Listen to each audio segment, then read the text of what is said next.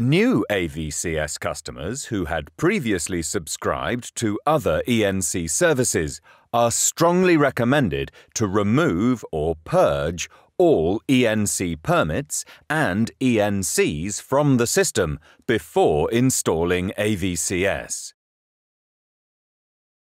To do this, go to the top menu bar and select Charts and Navigation. In Charts and Navigation, select CMAP Chart Manager.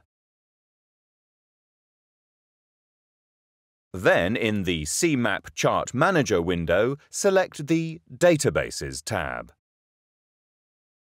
Click on Unregister Database in the Selected Database box on the left-hand side.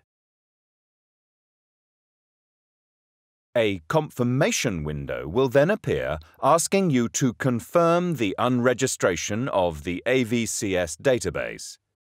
Click Yes.